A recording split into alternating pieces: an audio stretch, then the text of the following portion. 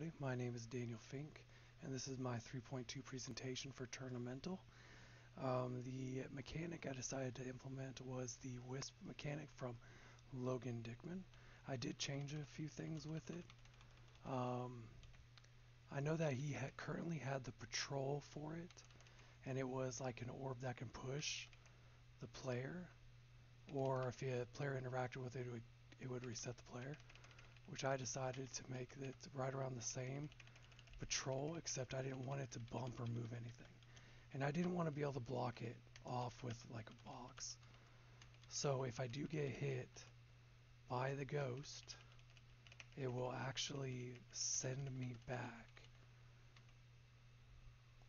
So, and that's pretty much how it works. I can dip into like the little circles and stuff like that. So let's go ahead and go in there and work on showing you the rest of it on how I got it to go. Alright, so let's go and open up my ghost. I ended up making two of them, a child and a normal ghost for it. Now, I didn't follow along with a lot of Logan's video. For me, it kind of went really quick and it was hard to follow. So I was pretty much wanted to do it in a way that I could, still replicate the patrol aspect and the player reset. So this is how I did it. So off the event begin play off our air patrol setup, I created the timeline, and if I use 6 seconds and I broke it off from 0, 1.5 and 8, 3.48 and 8, and 0 and 5. So, and then of course I set the relative location of my skeletal mesh, because I'm using a skeletal mesh because I changed it to the ghost. My component, of course, is the capsule, so I can encompass the ghost.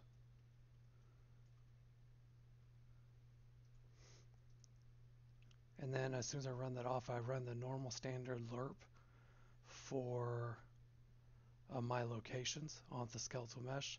So it'd give me the, let's go to simulate here, it'd give it that patrol effect going back and forth. And the reason why I made a child is because I had to alter the distance traveled from the second ghost from the first, because there's a lot less squares to travel. I wouldn't say a lot less squares, but there are fewer squares to travel. Okay, let's go back to the code here. And then as I set the relative location, I put a delay on there because I wanted it to turn around. So it would delay for 3 seconds, then I'd take a 180 and turn around. Then I'd delay for another 3.1, which would give it time to go back and turn back around for another 180. And I set it back to the base stat, so it would look like it's turning as it reaches the end. Now the Death Collider, I cast it to the player pawn because I was having issues with getting actor of class.